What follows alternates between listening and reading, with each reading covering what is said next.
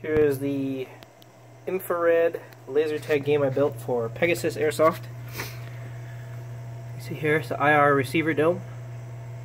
Speaker for sound. This is where the smoke shell goes off. Sits in this glass pot here. I need to get the alligator clips, but that should be it. It'll short out with some nichrome wire and ignite a smoke puck. There's 3 infrared receivers in the dome. Battery holding spot here. Another LED in the back, along with the mount. So that'll mount to cars or buildings. Inside is an Arduino Nano, a DC to DC buck converter, a small 5-volt amplifier, and a small MP3 player with preloaded sound clips. And right now I've got it so it can be reset with a remote at any time.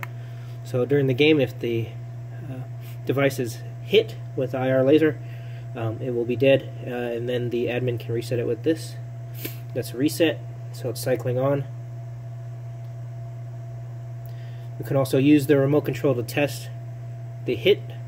So this is a button for hit.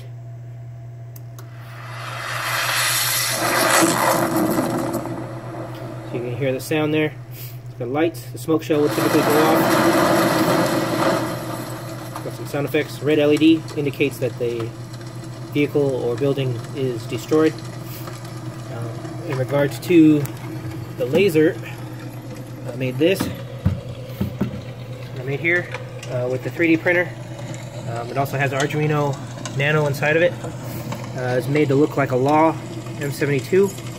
There's a safety there, speaker for sound effect when launching, and then the extension tube itself, which works by lifting up this lever. You slide the tube in, slide the tube out. I need to finish installing a small aluminum piece there, but it will be a secondary safety for the trigger mechanism. Trigger mechanism here also fires inside there. Probably can't see it, but there's a 40mm airsoft grenade in there that will also fire to issue percussion and some haptic feedback when firing this. I have 2 flip-up sights, one in the front, one in the back. I need to finish making the springs for it, but you can see the lever here. So you push this and it'll flip up. This side here, when you pull the extension back, this will flip up, and then the trigger here.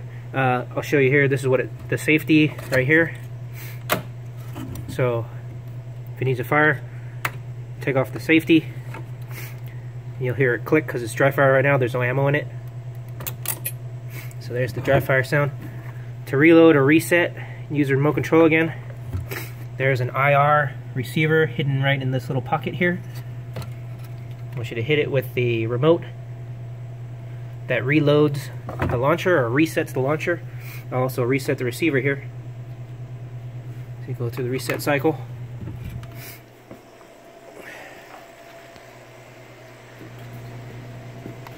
And so I'm going to fire the launcher at it.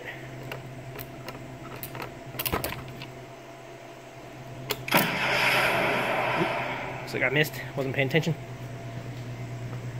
Reset real quick.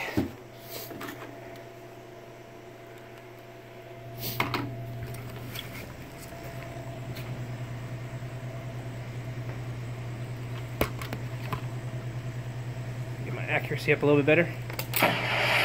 There's a hit.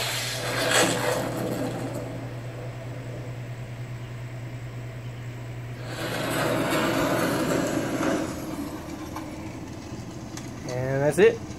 IR LED laser tag.